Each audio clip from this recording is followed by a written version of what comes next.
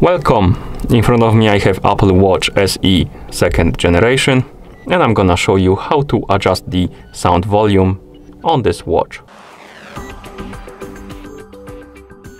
First, we need to wake up the screen on our watch, and you can do it by pressing any of the buttons. Once you wake up the screen, press the crown button to open the menu. Now scroll through the menu, find the settings icon and tap on it to enter the settings, of course. So let's tap on the settings icon. In settings, scroll down, find the option called sounds and haptics and tap on it.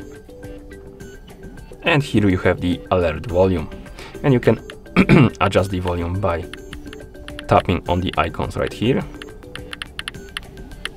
or you can also use the digital crown.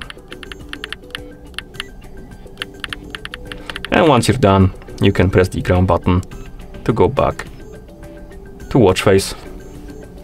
And that's how you adjust the sound volume on this device. Thank you for watching. If you found this video helpful, please consider subscribing to our channel and leaving a like on the video.